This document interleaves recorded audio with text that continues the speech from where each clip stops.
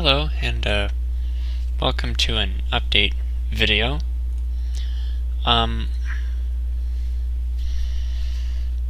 About 2 weeks ago, my laptop stopped working, and my laptop, Windows 7, is my workstation. It is what I use for my reviews, VirtualBox, what I use for my tutorials, how to make a bootable ISO image with ImageBurn, and my Handbrake tutorial.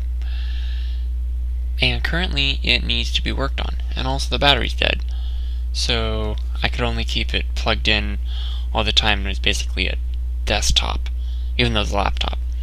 So what I've done is I dug up my old Ubuntu, well, actually old desktop that I used to test out Linux distros on real hardware, not virtual. And this is a Core 2 Duo 1.6 gigahertz. Yeah, no, Core 2 Duo 2.13 is the clock speed top, 5 gigabytes, a 160 Western Digital hard drive, and an ATI 6670 1 gigabyte. For the foreseeable future, this will be my computer. So I don't know how I'm going to be able to do my reviews, but this is more of an update video to tell what's been going on. I will be redoing the how to fix the Windows to not continue installation error, but not soon, because that requires a virtual machine, and this computer probably can't handle a virtual machine. And I need to upgrade the processor, or even get a new computer, I don't know yet.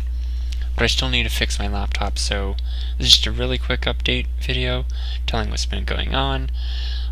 If I can get OpenGL to record, I might do Let's Plays, I don't know. But just wanted to keep you all updated. If you're wondering what happened, my laptop's kaput. Yeah, I know, I'm signed into Steam. My laptop's kaput, and for the foreseeable future there will be no videos or reviews until I get it fixed. There might be vlogs and stuff and quick uploads like this, but nothing really that edited, because my editing software, Camtasia Studio, is on my laptop, and that doesn't work well with Vista. This dual boots, the desktop dual boots Vista, but it doesn't work well with Vista, and it can't be installed on Linux, and there's an alternative I found so far. I'll work on that, so yeah, just wanted to tell what's up. That's all.